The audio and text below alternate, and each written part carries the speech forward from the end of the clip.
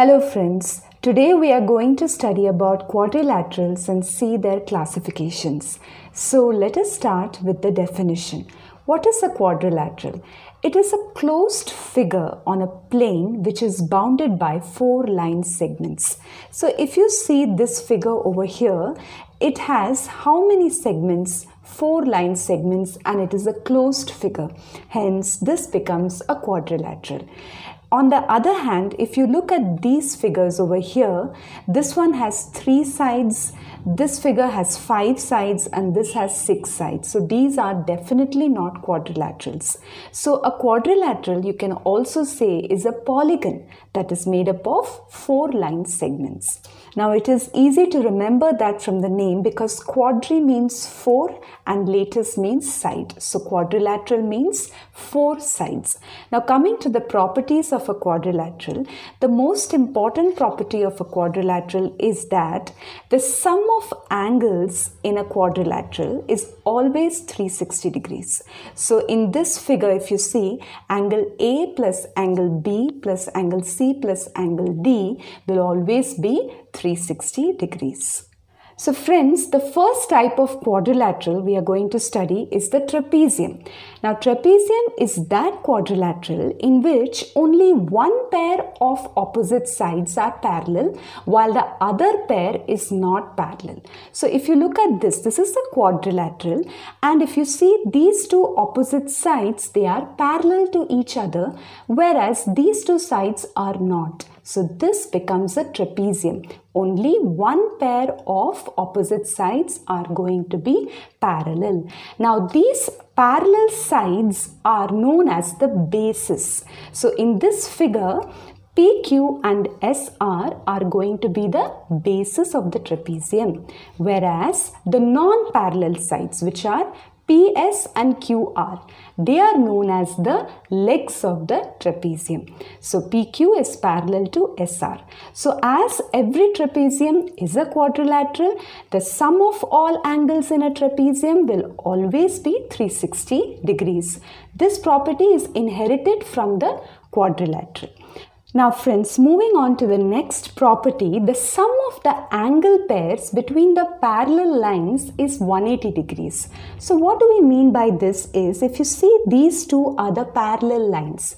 Now what are the angle pairs between these two parallel lines? It is angle Q and angle R here and angle P and angle S here. So these two angle pairs when added will always give you 180 degrees, which means angle Q plus angle R is 180 degrees and angle P plus angle S is also 180 degrees. So the sum of angle pairs between the parallel lines is always 180 degrees. There is no other property, there is no other condition on a trapezium. So sides, diagonals, angles need not be equal at all. Now friends, a special type of trapezium is known as the Isoceles Trapezium. It is that trapezium in which the two non-parallel sides or the legs are going to be equal. So if you see in this figure, already it is a trapezium because these two sides are parallel. In addition to that, these two sides which are not parallel, they are equal to each other. So they end up being a isosceles trapezium. So PQ is parallel to SR and PS is equal to QR. So you can remember what is an isosceles trapezium by remembering what is an isosceles triangle. Isosceles triangle means it has two sides equal. Isosceles trapezium also has two sides equal. Now coming to the properties of an isosceles trapezium, you know that every trapezium is a quadrilateral. So the sum of all angles is going to be 360 degrees. Also the sum of angle pairs between the parallel lines is going to be 180 degrees because it's a trapezium.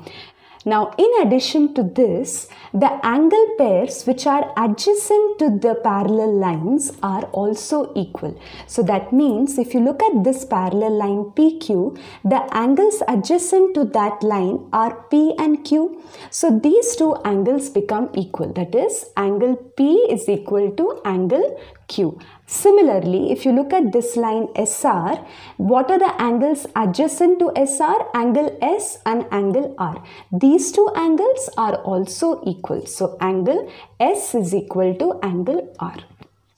Now, the next property of an isosceles trapezium is that the diagonals are congruent. That is, the diagonals are equal. That is, PR is equal to SQ. The diagonals are equal, and the diagonals, if they intersect at the point O, then OQ is equal to OP and OS is equal to OR.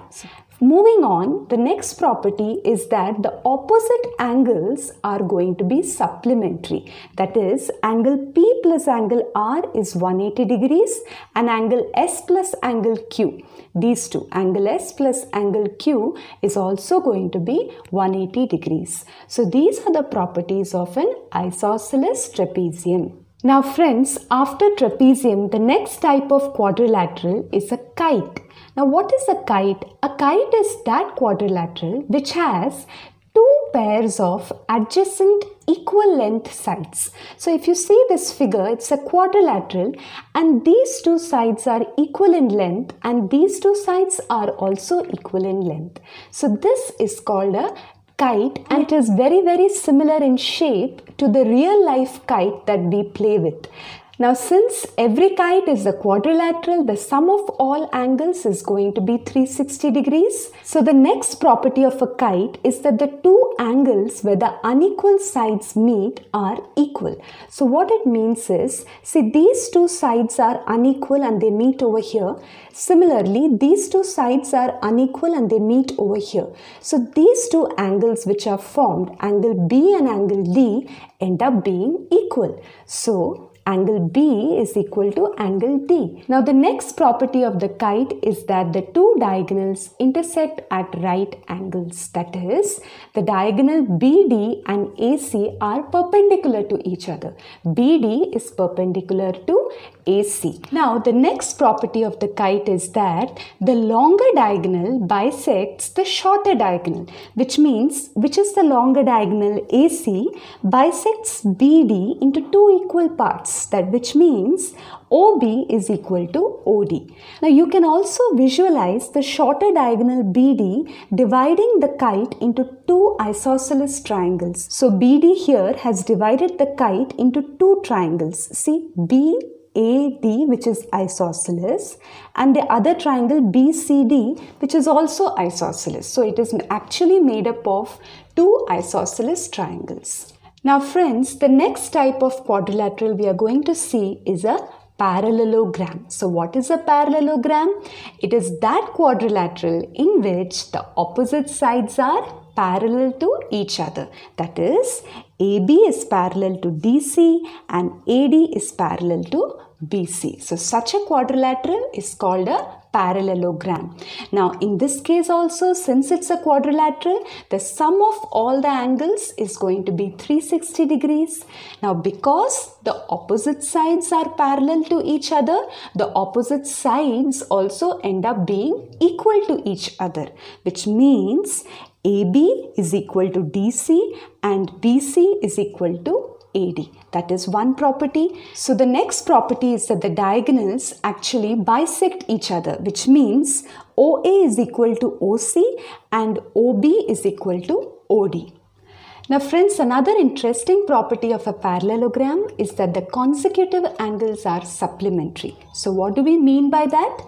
Angle A plus angle B are consecutive here. Just note, angle B and C are consecutive, C and D are consecutive, D and A are consecutive. So their sums are also going to be equal to 180 degrees. Another important property is that the opposite angles are equal, which means angle A is equal to angle C and angle B is equal to angle D. So these are the main properties of a parallelogram. Now the first type of parallelogram is a rectangle. It's a very common figure that we have learnt. So what is a rectangle? A rectangle is that parallelogram in which each angle is equal to 90 degrees. So all the four angles, when they become 90 degrees, then that parallelogram is a rectangle. Now what are the properties? The diagonals are going to be equal, which means AC is equal to DB. Another property of the rectangle is that the diagonals also bisect each other, which we know is the property of every parallelogram, right? So it inherits all the properties of the parallelogram. Apart from this, all the angles when added will give you 360 degrees. And since it's a parallelogram, the opposite sides are also going to be equal. So these are the properties of a rectangle. The second type of a parallelogram we are going to see, friends, is a rhombus. So what is a rhombus? A rhombus is that parallelogram where all the sides are equal to one another. That means AB is equal to BC is equal to CD equal to DA. They are all equal. Of course, since it's a parallelogram, the opposite sides are also going to be parallel to one another. Now, the diagonals are going to bisect each other because it's a parallelogram, but because it's a rhombus, they will actually be perpendicular also. So, AC is going to be perpendicular to BD. Did you notice that? Now, that is a special property of a rhombus. So friends, the next property of a rhombus is that each diagonal bisects the angles at the vertices. So if you see this diagonal AC, it is going to bisect this angle A and this angle C. Similarly, the diagonal DB is going to bisect which two angles? Angle D and angle B. So this is another property of a rhombus. So apart from this, a rhombus inherits all properties of a parallelogram, such as the sum of angles is going to be 360 degrees, the opposite sides are going to be parallel, and so on. Friends, the next type of parallelogram is a square. So what is a square? A square is that parallelogram which has 4 equal sides and 4 right angles. So if you see, it's actually a combination of a rhombus and a rectangle, because a rhombus has all sides equal and a rectangle has all angles as 90 degrees. So it's actually a combination of these two figures. So if you see here, an important property is that the diagonals are equal to each other. So this is a new property of a square which is not there in a rhombus or a rectangle or a parallelogram. Apart from this, another property is that the diagonals are bisecting each other at 90 degrees. So this is the same property as that of a rhombus. Now all the other properties of a rhombus and a rectangle are also shared by a square.